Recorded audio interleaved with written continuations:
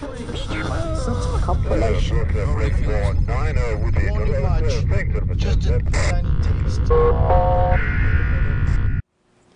Hi there guys, I'm Chris Bowden with the Geek Group. Today we're fixing an awesome problem that is both bad and easy to fix. Because of the number of vehicles we have here in the Geek Group's Vehicular Sciences Lab, a lot of them have to sit in storage for extended periods of time, often a month or more. So one of the things that we have trouble with is the batteries go dead. Now on a standard lead-acid battery, you really don't want to let the battery go dead because when it does, it accumulates what's called sulfation, and the battery, once it goes fully dead, will never hold a proper charge again. So it's good to keep them topped off all the time. Well, the best way to do this for a vehicle that's going to be in storage for a long time is to get one of these nifty little things. And we got it at the local auto parts store for like 30 bucks. It's a Shoemaker 1.5 amp trickle charge maintainer thing. And what you do is you install this in the vehicle and you hardwire it to the battery through the terminals, which is really easy to do. Don't be scared of the electrical side of stuff. And when you're not using the vehicle, you just keep it plugged in and it keeps a constant top-off charge on the battery. And since it's only a little tiny 1.5 amp charger, what that means is it'll take a long time to charge the battery, like you'd have to leave it probably for a day or two to fully charge a dead battery. But it's okay to leave it going all the time because it won't damage the battery in just having that constant little bit of energy on it, so it'll be cool. Whereas if you left a battery on like a 20 amp charger all the time, you'd cook the battery pretty fast. So here's how to install one. It's really simple. We're going to start with just basic mounting of this, which we're using the true redneck system of zip screws because we don't really care all that much. You just clip this on the bottom, you clip this on the top, and the holes line up right there.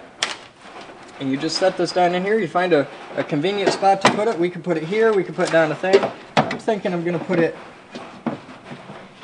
I like that setup. Yeah, I've got some ground screw stuff happening here, so I might have to get a little creative. Because you don't want to kink your leads too bad. So I'm probably just going to mount it right on the tire well right here, which should be fine. Because this is a big old pickup truck with, you know, it's actually made out of metal. Remember back when vehicles are made out of metal? They used to do that. But I'll just mount it right there, and that'll be totally cool. So we'll, now that we know where we want that, we grab just a standard zip screw, which is properly called a self-tapping sheet metal screw.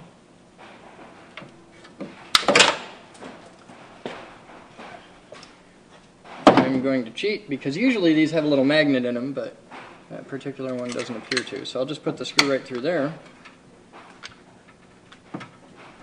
Get this about where I want it.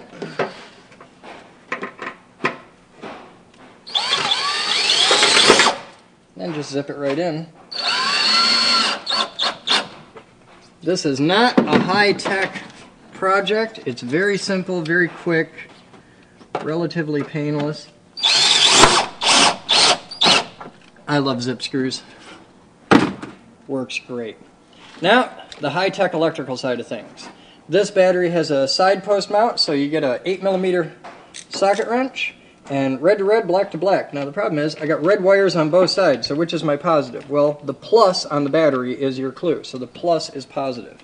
And you want to hook, you get that out of the way so it's somewhere safe, and just take this off. And you want to be careful working on a battery, because there's an impressive amount of power stored in there. The energy density of a lead-acid battery would astound you. You just put this right under there and screw that right in. It's got a nice big terminal, so it's easy to do. You just tighten that right down. Nothing to it. Now when working on a battery, remember that the negative side is the chassis ground for most American cars. This of course is not always the case, but overwhelmingly negative is the ground. So if your metal wrench touches something, you know, the battery terminal and the car at the same time, if it's the minus post of the battery, that's no big deal at all. If it's the plus post of the battery, you're about to have a very bad day. So don't do something stupid like set your wrench on top of the battery or anything like that, because you'll get hurt. and you'll get hurt very bad in a hurry. It's only 12 volts, so it won't electrocute you. You don't have to worry about that. Like, I can touch both these posts of the battery. It's perfectly safe. It's only 12 volts.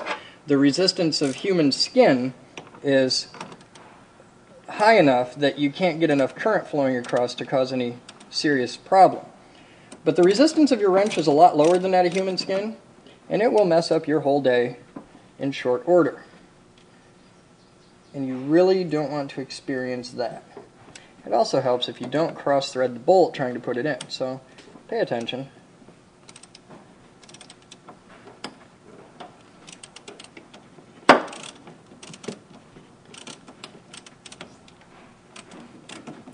There we go.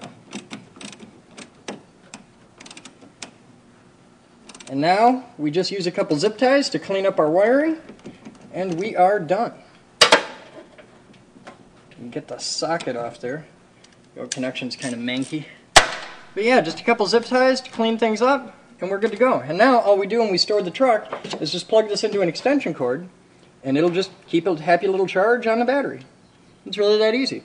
So yeah, you can get these at any auto parts store for about 30 bucks for the little 1.5 amp ones. Mount it under your hood somewhere that'll stay relatively dry, and it's pretty simple. You can do this at home in about 10 minutes. So you guys have fun, and we'll have more for you next week. See ya.